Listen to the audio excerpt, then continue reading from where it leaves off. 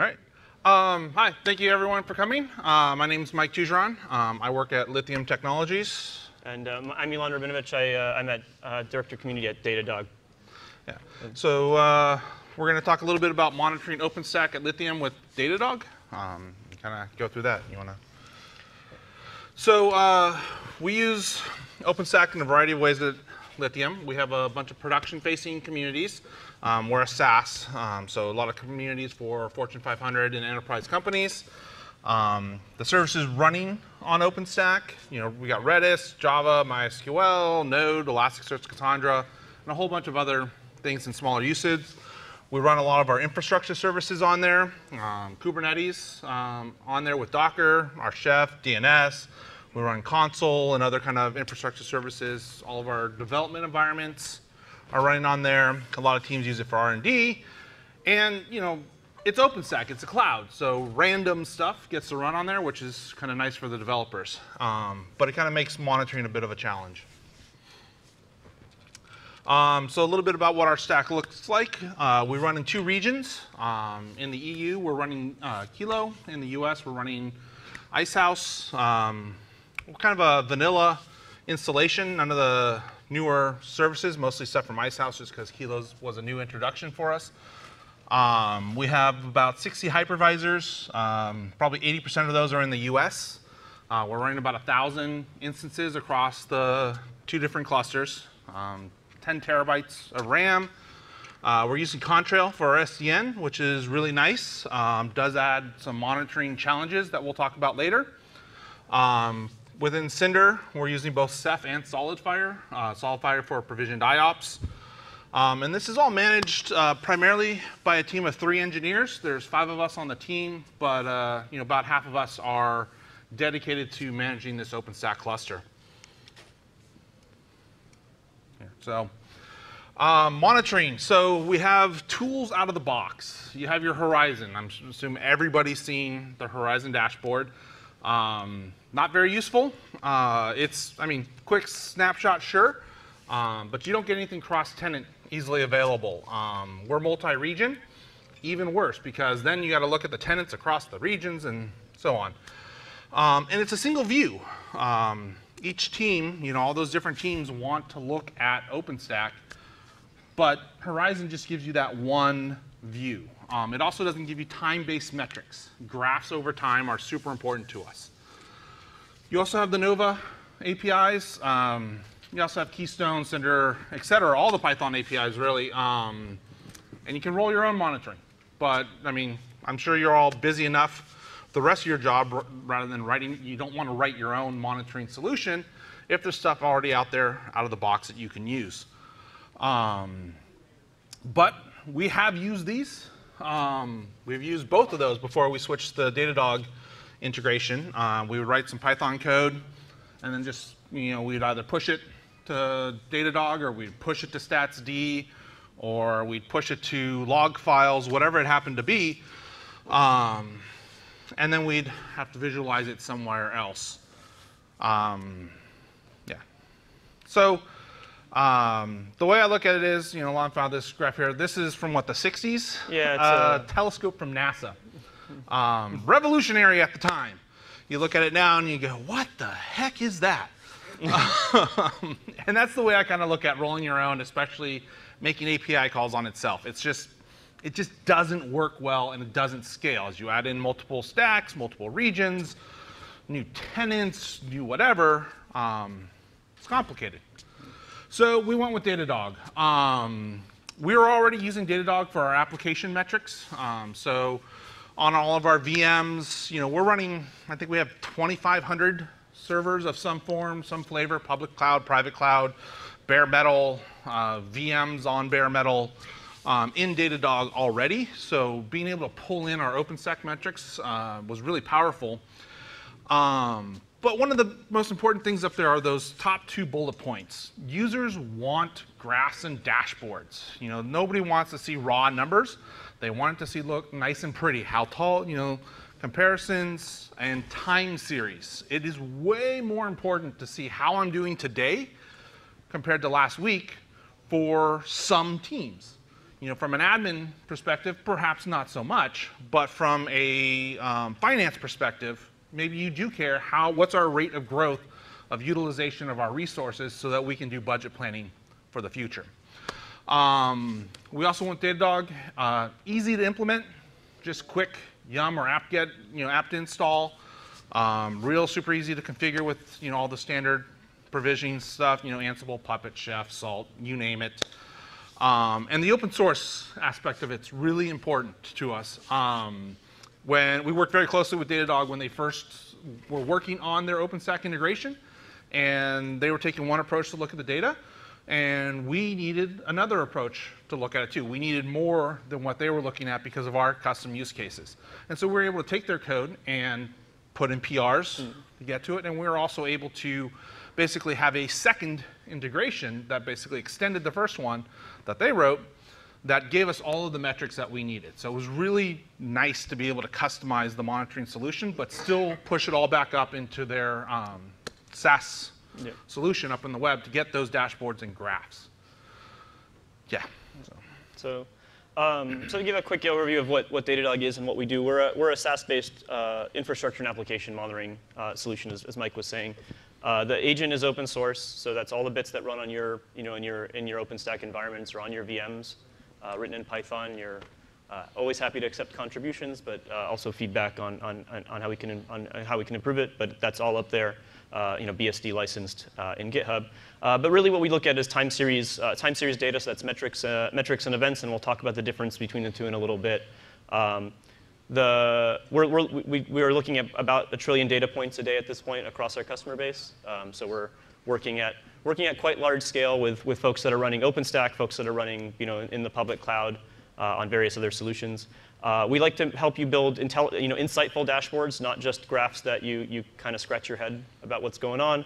Help you democratize that so folks across your organization can build their own dashboards, and then bring in things like intelligent alerting. So as your environments are changing constantly, you're in the cloud, whether you're doing auto-scaling or some other programmatic dynamic infrastructure, you can't really stick with threshold-based alerting, and so we bring in things like outlier detection and soon more algorithmic style approaches to alerting and to dashboarding that will help you there. I'll also mention that we're hiring. If you want to work on integrating with various open source technologies, stop by the booth. We'd love to chat with you. So we're here talking about monitoring in OpenStack, but it's good to take a second and just talk about why monitoring is important, right? You wouldn't drive with your headlights off in the rain. Why would you deploy anything in production without monitoring? We actually would tell you to go, you might have heard of test-driven development. I would suggest that you take it to the next level and consider monitoring-driven development. Start writing those monitors in your staging environments or in your development environments or even on your local machines. Not because I want you to send us more metrics, but because when you get to production, it's really important to know what normal is. Collecting that data is going to be cheap, whether it's in your development environments or in your production environments. I mean, we're here at a cloud conference. We know that we've commoditized a lot of the things that we interact with in terms of storage and compute. So yes, it's a lot of metrics, but you're going to find a place to keep it. You're a cloud operator or a cloud provider if you're in this room, most likely. The thing is, though, not having that data when you need it can be really expensive. How many of you guys run postmortems in your organizations when you have incidents? It's cool. So most of the folks in the audience. And how many of you have done a postmortem where the only thing you can say to your boss is, I don't know what happened, but I promise I'll add monitoring for the next time? Right? People are sort of shy raising their hands on that one, but I guarantee you've all done it. And that's really what it comes down to. You're going to have incidents occur no matter how much monitoring you have. Hopefully, you'll be able to get ahead of it and have a proactive response rather than a reactive response. But you're going to get some bugs on your windshield here, and it's good to know why and be able to move around it. So we say instrument all the things. And that's going to be collecting data from your OpenStack environments, collecting data from your underlying hardware, collecting data from the services that are running in your OpenStack VMs, all of the stuff that powers OpenStack, whether it be RabbitMQ or MySQL or all the other bits that are involved there. It all fits together and it all tells a story. And even if you only look at it 20% of that 20% of the time that you look at it, you really, really want it. So as we're talking about, let's talk about the operational complexity in our cloud environments and sort of how things are starting to change. So operational complexity, we define that as number of things that you want to measure and the velocity at which things are changing in your environment. So just on average, took some numbers from some of our customers and what we're seeing around. Folks are collecting about 30 metrics per node or per instance from OpenStack. They're getting about 100 metrics per instance from the operating system, about 50 metrics from any custom applications, whether they be off-the-shelf things like Redis or MySQL or what have you. Some of them more, some of them less, or it's something they've written in-house. Yeah, just to add to that, that 30 metrics, that's just kind of monitoring, pure OpenStack. Yeah. Once, we start adding in SolidFire, we got to monitor that. Yeah. You add in 50 metrics from there, we got to monitor Contrail. You add in another 50 metrics from there, and so it grows a lot beyond just monitoring OpenStack. Yeah. So in there, I'm mostly speaking about Nova. Yeah. So you start to multiply that out. How many folks are doing things with containers here on top of OpenStack? Okay, good set of hands. So so that's really what you're now taking that 150 and you're really multiplying that by the number of containers you're running per node. So let's do some math. Let's say you had 100 instances. On average, we're seeing people run about 4 containers per instance. That number is increasing over time, but that's the median of what we've seen. So that's about 400 containers. Again, this is all simple combinatorial math. You take 180 metrics per host. That's the 150 custom metrics that we had, plus the 30 or so from OpenStack on the underlying instance. That's about 630 metrics a host. Again, not so bad, but you start multiplying that out, and that's 63,000 metrics that you're looking at right there. And hopefully you're collecting those at somewhere in the second to sub-minute level granularity. In the world where things are changing all the time, you really don't want to be looking at 5-minute averages or week averages or hour averages. This RRD methodology that we've kind of come to accept from our cactis and our and our MRTGs over the years really don't work in a world where things are changing by the second. So that's a lot to look at. It's a bit of metrics overload, and what we'll talk about today is a bit of how Lithium has managed to bring all these together to put together some insights into their environment, as well as some monitoring theory from DataDog, what we call monitoring 101, and just how to interact with your metrics and your data. Anyways, we've talked about the number of things that we have to monitor. Let's talk about the velocity, right? We did a study back in October on Docker usage and cloud usage. And what we're finding is that while VMs are now lasting about 12 days, so it's not the years, people aren't treating their VMs as pets like they might have their servers. They're not naming them after Greek gods or after planets and lovingly speaking of them anymore. They're churning pretty regularly. And in many cases, if you're in a dynamic environment, it's likely less than 12 even. On the container side, we're seeing about 3 days. And it might be, and that's decreasing all the time as well. So these things are changing all the time, right? Things that we used to see, the host half-lives that we used to see, if they were hours before, they're minutes now. If they were days before, they're hours now. And this applies to your deployments. This applies to your infrastructure. All of these things are changing much more rapidly as we move into sort of everything being API-driven. Kind of makes you wonder. I'll change this before it gives somebody a seizure, but this is the kind of the response people have as they're trying to figure out what do I do with all of this data and all of this change in my environment. So the first challenge that people run into and the type of things that they need in this type of environment is more dynamic management of their monitoring systems, right? If your goal is to detect normal, and normal changes all the time, you can't codify this in a Nagios config, right? You take like a heat auto-scaling implementation, you shove a Nagios config around it, and you're going to have a bad time. Like your chef runs, or your Puppet runs, or your Ansible runs, whatever it might be, are not going to converge fast enough in an auto-scaling world where things are changing all the time. This guy's hilarious. You should follow him on Twitter if you haven't yet. Honest Update. It's honest status updates. But yeah, I mean, we've got so much stuff going on here. These things are moving. You don't know where they are. You can't keep it in your head. And so you need to find a way to do it in a more dynamic manner. The other thing we need is a way to look at data from all of these different places. Mike was mentioning, we talked about Nova a little bit. He mentioned that they're using SolidFire. You might be looking at Ceph. You probably have some hardware underneath all of this because I know we're talking about the cloud, but it all has to run on something. So you probably have a pile of Cisco or Juniper switches somewhere that's powering all this. Maybe some Cumulus gear. You got the RabbitMQs, Cassandra. You're probably using Contrail for your networks. And so all of this stuff is important to bring together into a single place to look at it. And then I know we're all in OpenStack land, but you're probably in some public clouds. So I've got Amazon EC2 up there, but maybe you're in GCE, maybe you're in Rackspace, maybe you're in any of the other cloud providers. And so being able to look across your infrastructure, your applications across all of these different providers in a single set of dashboards and alerts is a bit important. So, and then finally, we were talking earlier about some of these ideas of programmatic alerting. So this is an example of outlier detection. from Lithium's environment. This is one of their MySQL clusters. And what you'll see here is, we're doing things like rather than telling you, rather than setting thresholds, what we've done is say identify the guys that are different from the rest of the cluster.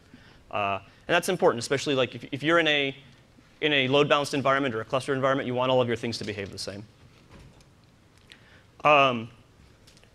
Another lesson is tooling needs to really look at things from a service-centric point of view. Stop looking at things from a host-centric point of view, right? The host is dead. We've got some amazing abstractions on top of our hosts and on top of our infrastructure with OpenStack and with other tools in the world. Stop trying to measure where things are. This is a model of the Ptolemaic, the Ptolemaic model of the solar system, right? Earth's at the center.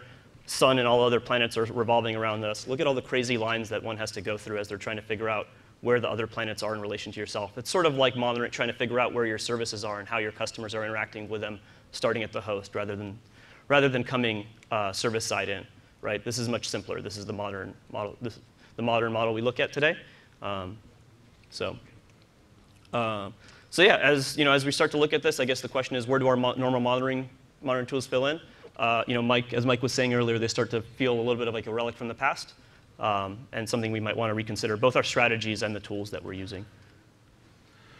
So with all of that data that we just talked about and the views at it, it's really important to decide how to show what it means to you and to others.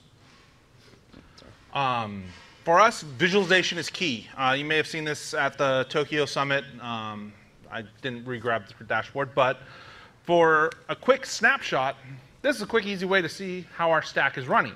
It's a reduction of information, but it has comparisons, and you can see some over time type information. You have some colorization for, is this in a good state or not? And you're basically distilling that information overload down into a piece of data that somebody can glance at and know if something's working or not. And another important thing about visualization is it's not you that cares about this. I mean, don't get me wrong, you do care. But your users care, your XYZ team cares, your client blah cares, because they're running their services on here. It's not just you managing your OpenStack cluster. So your dashboards, even ones that are kind of private to your team perhaps, you still want to make them publicly accessible. So if somebody's going through to try to see how the stack is going, they have their view, but giving them the information for the other views as well is really empowering for them. Plus, they don't bug you asking you questions. Hey, how much of this do I have going on? The comparisons of now versus last time also, super important. We have the number of instances changed since what, yesterday or last week. So, hey, we're running 27 more. You can start to see the growth of how the stack is going. So that goes back to your perspective matters. Let's call A your admin, OpenStack admins, those are the people making sure the stack is up and running, hardware's working. But then you got B, who are your operators. They're the ones that are saying, oh, maybe some user management, some tenants, some quotas, all that kind of stuff. How is, I'm managing this OpenStack application, not necessarily managing the hardware and infrastructure that manage the OpenStack infrastructure.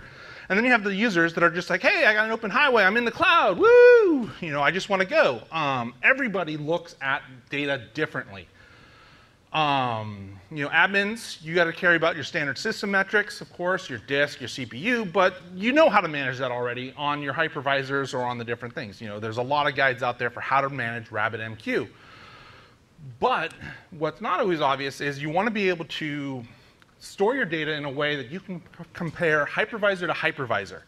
Not just what's the CPU of this hypervisor versus the CPU of this hypervisor. It's what's the CPU of the hypervisor, but this one is running 20 16 gig instances, and this one's running 24 gig instances. How's the performance matching? Is this one CPU the same as this CPU usage on the hypervisor, but it's not running as heavy of instances on there? That type of monitoring is crucial for admins to know, are you distributing your instances properly? And so tagging comes into play, really important there. A lot of standard tools, it's very difficult to tag. DataDog's really nice because we can tag the hypervisors, not just for the class of machine of the hypervisor, but the instances running inside those hypervisors. That kind of tagging can go along with it. Yeah, so instance of flavor. So as an operator, you're caring a lot more about your quotas, your usage, how is this team or this client utilizing the stack? And is their growth going to go outside of what I have available for them? Are they, able to, launch new instances of this size, or do they only have this size? And where am I sticking them and avoid that? From a developer perspective, they care a lot more about, is it up and running? Do I got my stuff? If I'm having application problems, I want to dial back into B and A to kind of troubleshoot that down, because I don't know how many of you run into it, but when there's an application problem, sometimes it's the cloud that's broken, not the application. That happens. Let's go to the next one here. Yeah.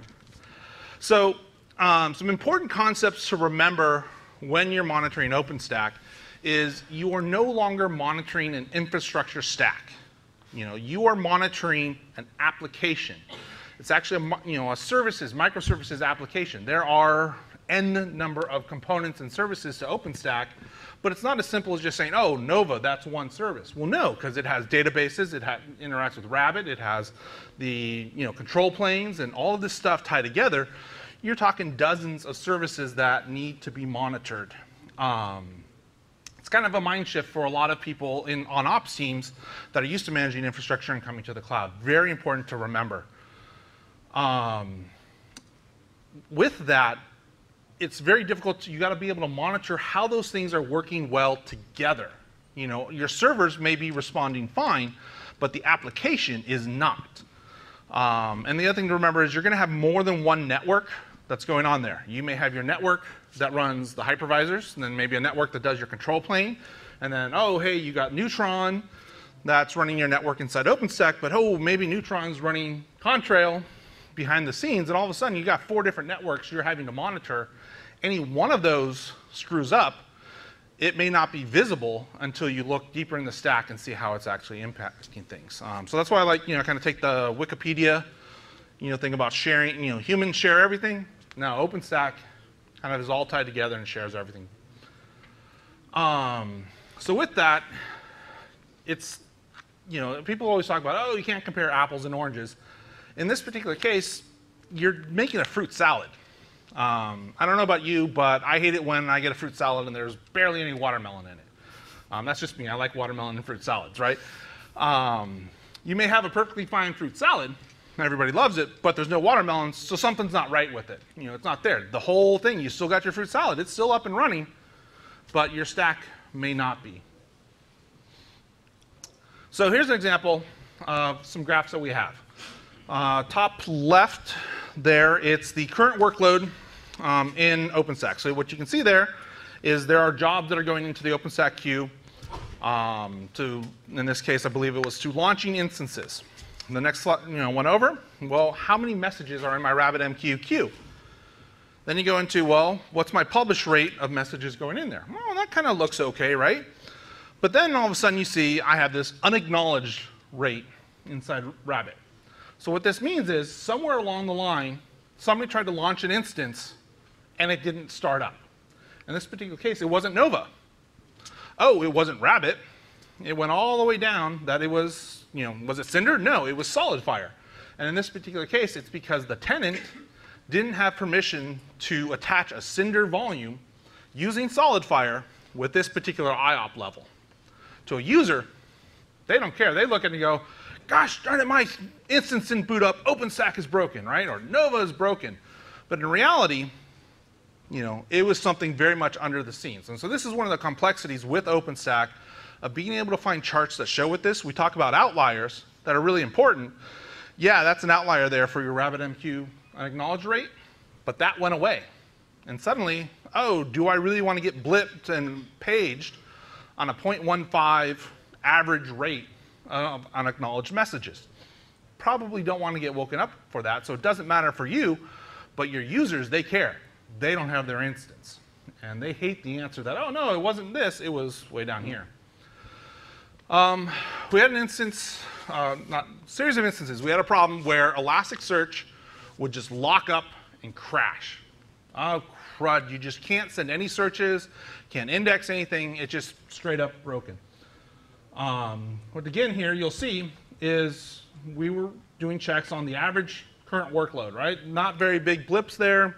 Some stuff's happening in OpenStack. No big deal, right? Well, you look at the TCP retry or retransmits. They're a small blip, but shoot, 4 of them in what is that, a 5-minute window? It's TCP. That's fine. We're not going to worry about it. It's not a high enough outlier for long enough that we care. But then when you look at the sum of the TCP retry or retransmits for all the VMs running in that stack, our numbers start to get kind of higher. And it's like, oh, okay, well, but we weren't looking at that. We were looking at perhaps just for those Elasticsearch servers. Where we finally tracked this down to was in Contrail, our flow queue, our limit exceeded. You see the nice big chart going up there of those going up for an extended period of time. So what was happening here was instances would be launched or destroyed of a larger number that would then screw up the flow in Contrail. And we were running an older version of Contrail, by the way. This bug has been fixed. It was fixed a while ago, but we didn't upgrade. And so that flow would then tie up the network. Packets would be dropped, need to be retried, and we still don't know why Elasticsearch didn't recover from it, but it still got screwed. The problem here is that we would be looking at individual graphs, and everything looked fine. Who cares about one TCP retransmit in a 5-minute window? But taking all this together is, what's there. This took us weeks to resolve, by the way. Not a fun one. So, Mike's given us some great examples of sort of troubles that he's had in the Lithium environment and how good monitoring tooling. I hope you choose DataDog, but if you choose something else, the point is good monitoring and good visibility into your infrastructure is important. But we've talked about all these metrics. And the question is, which of these things do you alert on? Which of these things do you just keep around for, as resources for your investigations, right? We talked about how you want to monitor everything so that you have it when it comes down to that postmortem time or to that incident response. And so we wrote this guide, Monitoring 101. It's up on our blog. I'm going to give you the TLDR edition for you Reddit fans out there. The links are in the slides. When we post them up we'll post them up on the Summit site at some point. You can check them out.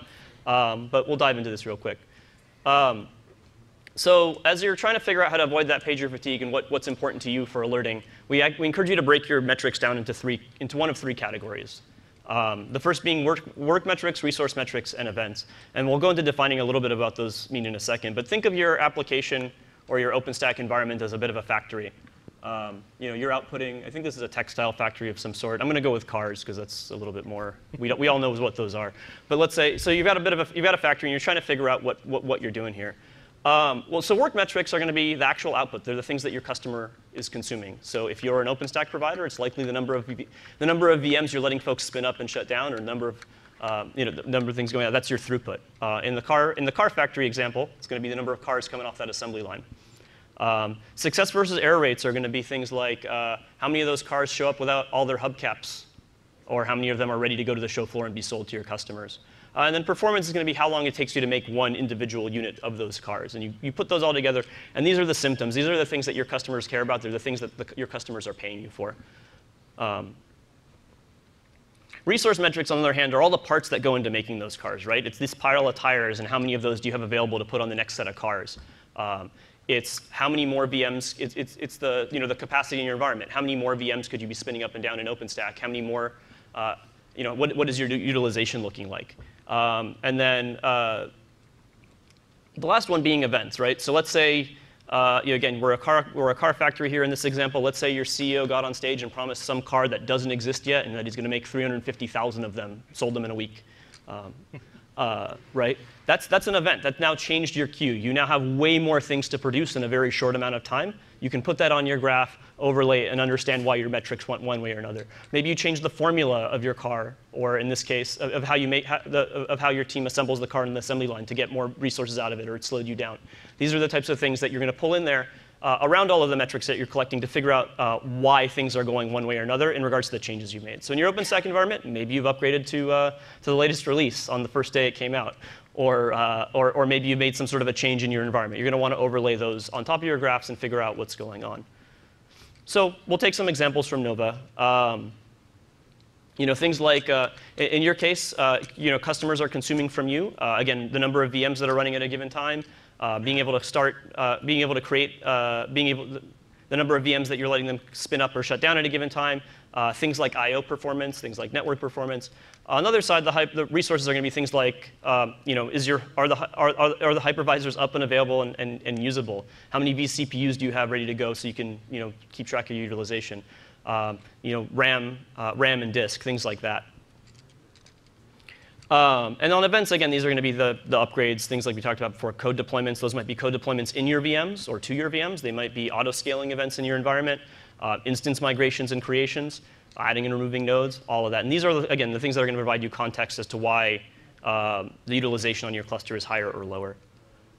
So we're talking about events and the idea of overlaying. So like here, for example, we have a graph on I/O usage in a cluster. And the idea of when I say overlaying, those are those pink bars that run over that are over this. These are events in our environment. We've added or removed nodes from the cluster, and you can see how that's impacted I/O. So when do we wake our teams up? Nobody likes to be woken up at 3 in the morning. So what we encourage you to do is page on those work metrics. Page on the things that your customers are consuming from you. So can't spin up a VM, can't shut down VMs. Those are the things that your customers in the OpenStack environment care about. If it's an API running on top of all of this, it's when your customers can't make those API calls. These are the things that make you money. They're the things that customers are coming to you for. What you'll do is then use those resource metrics, those events, and other work metrics from your environment to find out why the situation is occurring. I realize I'm at an operators conference, and this joke probably falls a little flat here, but like your CEO probably doesn't page you in the middle of the night to say, everything's working fine, but CPU usage is kind of high, right? What they call you to say is, customer tried to spin up a VM, customer tried to make an API call, it didn't work. Why is this happening? Fix it now.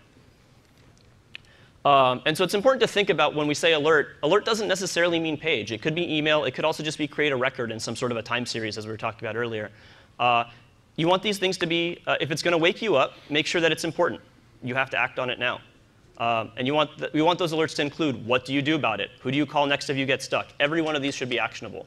The minute your team gets so many alerts that they're ignoring their pager, it's called pager fatigue, and it's not a good situation, right? I used to work with teams where I used to work with teams when I was an OpenStack operator or an infrastructure operator at Uyala, and I'd see their pager duty queue, and I'd see 10,000 alerts in 1 week to their on-call, and I'd say, when do you sleep?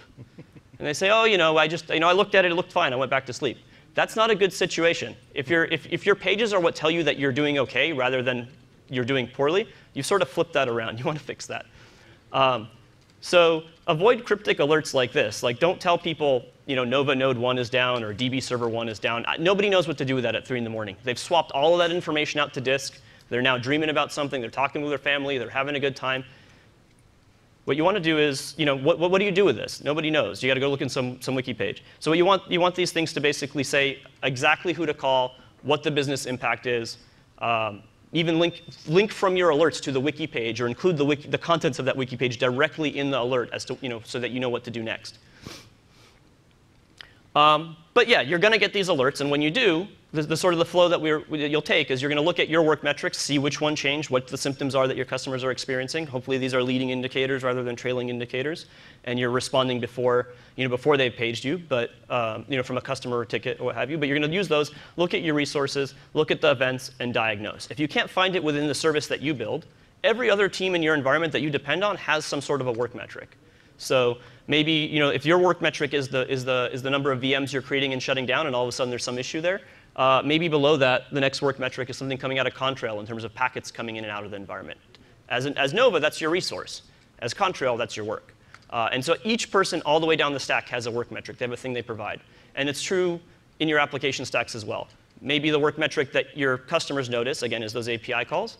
The work metric that you as an application developer might notice would be maybe how something from your DBA team, how many SQL query latency or something to that effect. Every team has one. And so figure out what your work metrics are, figure out who your resources are, graph that out, and that's how you know what to alert on.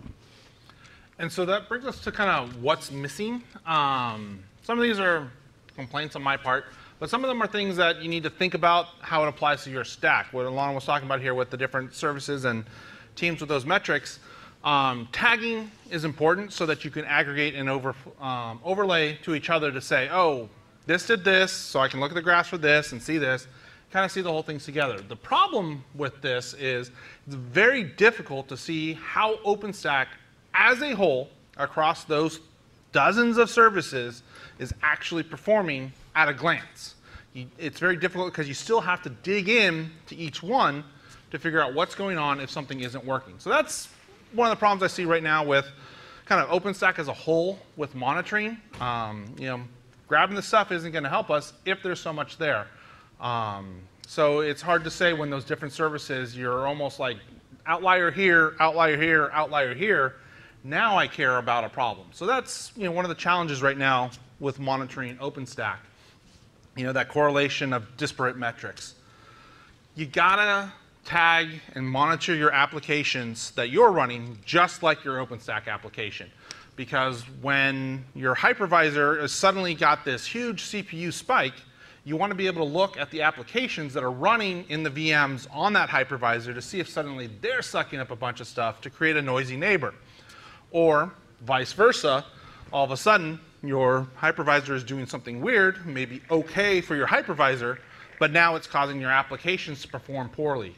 So you got to be able to correlate those kind of things together. Sorry, one last thing on that last one, real quick. Service degradation, when services don't perform as well as they should, you got to know for your stack what's important. If this service isn't working right, it may not bring down the whole stack, but it's an acceptable risk. So with your monitoring and your alerting, you got to decide for yourself what matters. If you can't shut down instances for your private cloud, does that really hurt you compared to not being able to start instances? So these are just some of the things that it's a judgment call for your stack, which makes it really hard because it creates these missing pieces in the monitoring that's not easy to solve. I haven't come up with a good way for us to do it at Lithium. Then if you've got great ideas, let's share them to the community so that everybody can kind of solve this problem. So cool. That's all I got on that one. So anyways, we're at about 12:45 now, which is sort of the end of the session. But we'd love to, we've got a break here. Happy to hang around and chat with you guys a little bit about, how we're interacting with OpenStack at DataDog, how Lithium's using it in their environments, and some of the monitoring challenges they've encountered or solutions that they've come up with that might be helpful to you. Also, feel free to stop by the DataDog booth. I'd love to give you a demo of what we're doing with OpenStack and or talk with you about some of the roles that we're hiring for this week at the summit. So thanks.